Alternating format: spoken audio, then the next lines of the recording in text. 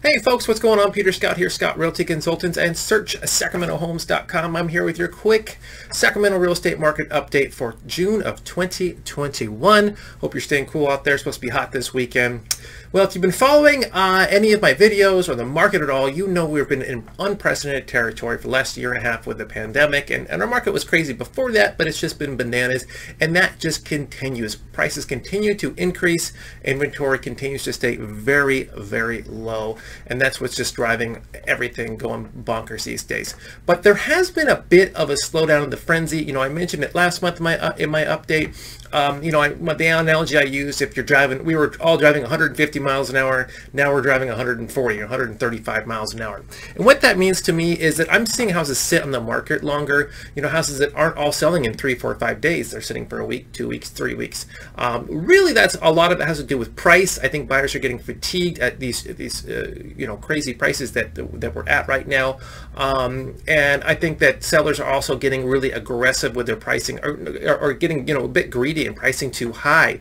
As realtors, it's always a bit difficult in this market to price a home. Your comps might say you're at $600,000, but your gut tells you someone's going to pay $650. So where do you price that at? And some people want to say, okay, I think it's going to sell for $650, so we price it there, and then no one looks at the house. Or if you had priced it at $600, it might have got offers and it might have sold for $625 or $630 or $650 or whatever.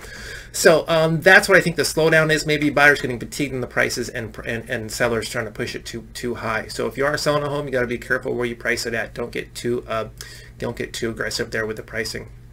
Now, let me show you some quick stats here, and thanks to Ryan Lundquist at the Sacramento Appraisal blog. Where you go? So this is pretty interesting. This is the amount that buyers have paid over the list price here. So the 3 hot areas are Folsom, Elk Grove, and Roseville, obviously. So the big one here is $50,000 almost over, and that's in Elk Grove, which that's kind of like one of the hot spots there in Elk Grove, the newer area with the nice schools. And then Roseville, so that was almost 50 grand. Roseville's 35, and then and then Folsom's 35 there as well. So in average about 25,000, but the caveat is every house is different. There's some of these homes people have paid nothing over the asking price. They paid under the asking price, and someone paid $100,000 or more over the asking price. So every house is different, but buyers always ask, how much do we have to ask over? Well, the answer is it depends. Next off here, this is a graph showing inventory. So sorry, this is a little bit low here. Let me skip over to this next one. This is days of inventory. So currently right now we're sitting about 19 days of inventory. Previously a normal market for us was 3 to 6 months, then it turned to 1 to 3 months. Now we've been at less than a month for several months here. And then lastly here, this is the median home price for the Sacramento region at $565. So if you are shopping for a home, you kind of got to expect, be somewhere around $500,000 in the Sacramento area. Certainly there are areas where you can find a house for $300,000 or $400,000, and then it goes up from there. But it just depends on what you're looking for. So be prepared for that. But you can see this trend line here just going up and up and up and up and up, especially the last couple of months here as inventory has been crazy low.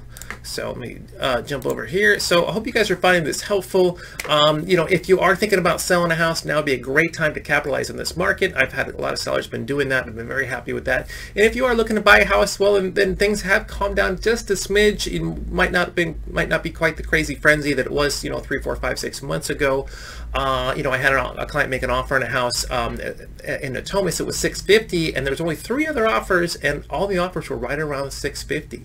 Now my clients didn't get this house, but I was very enlightened. I'm sorry, what's that word? Enlightened? I don't know, whatever. I was happy to see that there were only 3 other offers and not 30 other offers. And they were, the agents didn't say they had offers that were $50,000 over. So I'm seeing that's more common, where there's going to be just fewer offers, maybe a little bit less competition. So if you are listing your houses, maybe instead of getting 20 offers, you might get 5 or 10 or whatever. So still very hot, still a great time to sell.